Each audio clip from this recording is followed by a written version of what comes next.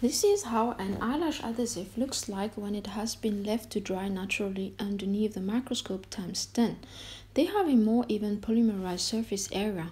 No gap are present, making an eyelash adhesive that has been left to cure by itself to have stronger chemical bonds compared to a shock polymerized adhesive.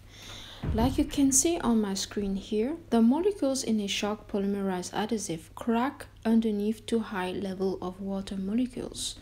This is why clients should wait 24 hours before they should get their eyelashes wet, because it affects the proper chemical bondings of the eyelashes adhesive between the fake lashes and the natural lashes, which affects proper retention of eyelash extension.